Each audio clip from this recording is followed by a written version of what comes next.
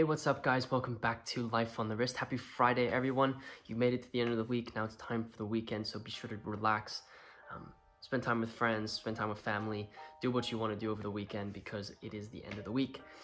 Today, I thought we would start this series that I've wanted to start for a very long time. I just didn't have the right way of going about it, but this series is going to be about watchmaking legends within the watchmaking world, people who have really stamped the watchmaking world, the watch world, with true innovation, people who have really changed the way in which we think about watches. Why not start with the absolute legend himself, Abraham-Louis Breguet. Breguet is a horologist from Neuchâtel, who has been credited with creating the first wristwatch ever. I thought it would be a great way of kicking off this series where you can learn about people who have really been influential within the watchmaking world. So if you have some suggestions on people you want me to cover, be sure to put it in the comment section below. While you're looking at the comment section, be sure to hit that thumbs up button for us. It really does help us out, and hit the subscribe button if you're new to watches. If you like watches, we like watches, we create videos about watches, so it's a perfect match. So getting into Breguet, as I said, he was a horologist from the Neuchâtel area. At the time, Neuchâtel was still part of Prussia. It actually wasn't part of Switzerland, so he is actually Prussian. I guess that can be a completely different conversation, whether he's Swiss or Prussian or French or whatever you want to say, but he's from Neuchâtel, and he was credited with creating the first wristwatch ever for Caroline Murat, who was the Queen of Naples. This occurred in 1810. There is some controversy around the actual first wristwatch created ever, but he has been within that conversation. Going a little bit back in time to in Breguet's life, he was born on the 10th of January in 1747. Unfortunately, his father passed away early on in his life. I believe he was 10 years old when his father passed away, but his mother ended up remarrying a person who was a watchmaker. His family had a line of watchmakers in it, so his stepdad was a watchmaker. At first, his stepdad tried to get him involved within the hobby of within the world of watchmaking, but he really didn't show much interest. But then eventually, kind of as time went on, he took an interest in his stepfather's work. Within what kind of stemmed from that interest was he actually ended up becoming an apprentice to a Versailles-based watchmaker. At the time, the courts had a lot of control over the trades, so that's why he was associated with the Versailles watchmaker. His master, actually, there isn't much history about who the master was, who he kind of learned under, but what was documented was that his master saw that Breguet had immense talent and ability in the craftsmanship of watchmaking. So he suggested to Breguet to start taking classes in things like mathematics. So Breguet started taking classes under a teacher, Abbé-Marie, and Abbé-Marie ended up becoming a friend and mentor to Breguet. I think this is a testament to what your friends and connections can do for you. His mentor ended up introducing him to King Louis XVI of France, which I think was the way in which Breguet started stemming out into providing watches for the immense clientele that Breguet ended up having in names like royal families. So this was kind of like a stepping stone and almost a must for the future of Breguet's career. After finishing his apprenticeship under the Versailles master watchmaker, he ended up marrying, and he started his own watch company, which is exactly what Breguet currently is. Soon after creating his company, he started working on escapements, which is kind of his bread and butter. The escapements that he kind of worked on were things like the Tourbillion, the automatic winding mechanism, and also an overcoil, which basically allowed for the coil of the mainspring to be run a little bit more accurately.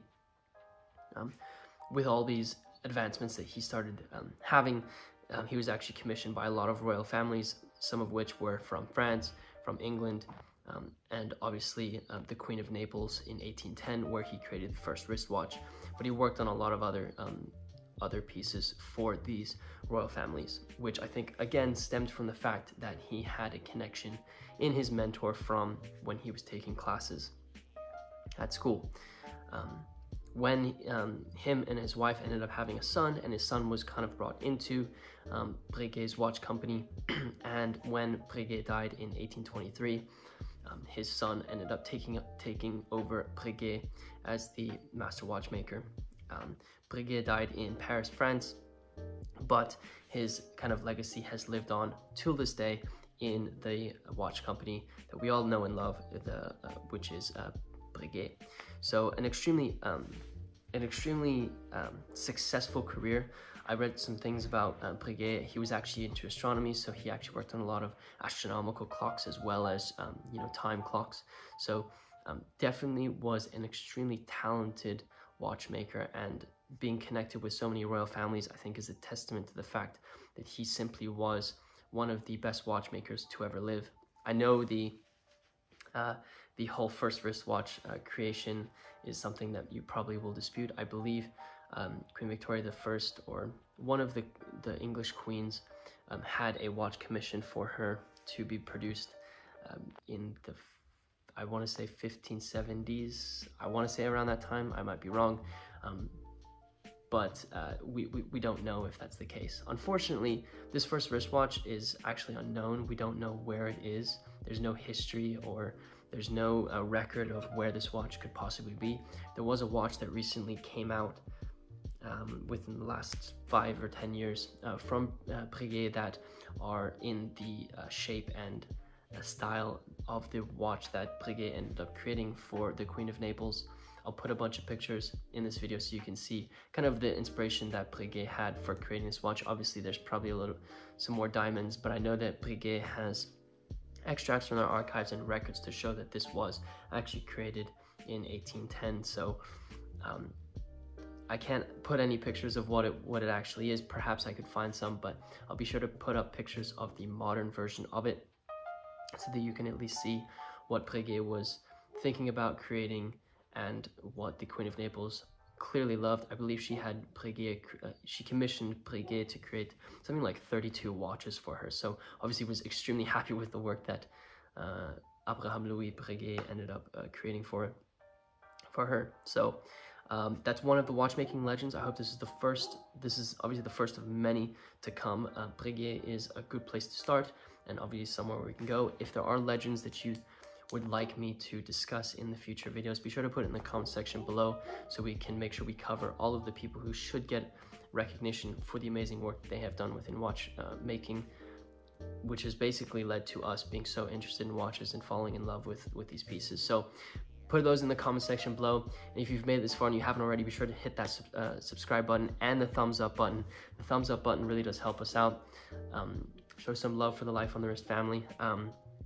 Also, if you don't know, we're on Instagram, Twitter, Facebook. All of this, our social medias are just at Life on the Wrist, so be sure to check us out there. I try to post as daily as possible on Instagram, so be sure to check that out. Also, if you haven't seen the videos from this past week, the Wednesday's episode of Life on the Wrist, we talked about the most expensive wristwatch to sell ever, which occurred last weekend. I'll give you a little hint. It was 31 million Swiss francs, but go back to our previous video to see which watch that was. And on Monday, what did we do on Monday? Oh, we discussed, we started a series where we will be talking about learning about vintage watches, where we are going to help you get a basic foundation for terms and being able to talk about vintage watches. So be sure to check out that series as well.